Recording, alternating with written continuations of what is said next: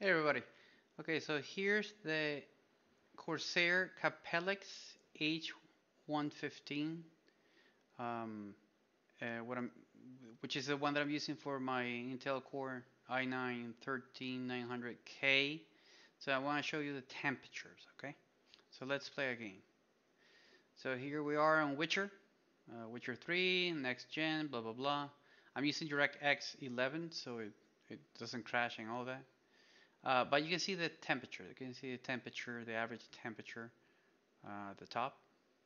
Well, the average temperature it wasn't the package one. So you can see between what 60 and 80, 60 something and 80. Obviously, there's some bursts that you get there. Um, yeah, there we go. So you saw an 83 there. Sometimes you get a burst, 91. Okay, they only last like a second and then they go down. Okay, let's see if we can push the temperature a little bit more because I actually started the computer a little bit a while back, so I want to make sure that it's getting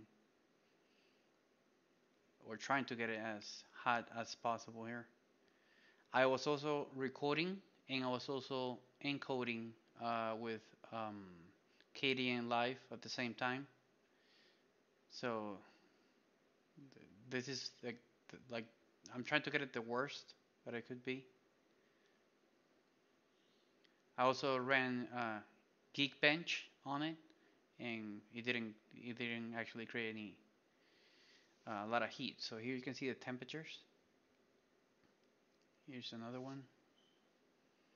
Okay, you can pause the video to to to look at the temperature.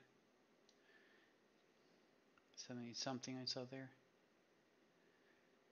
Yeah, 72 here on this one, just on that core.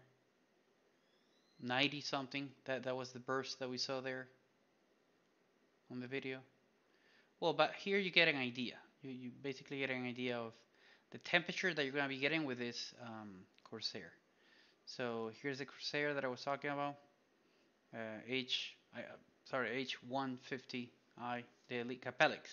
I'm using the 360 because of space. There's a 420. If you have the space for this, in your case, awesome for you.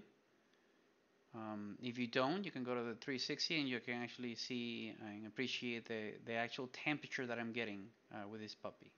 I'm on Linux, so hopefully this should give you an idea of what to expect with this cooling solution. Thank you.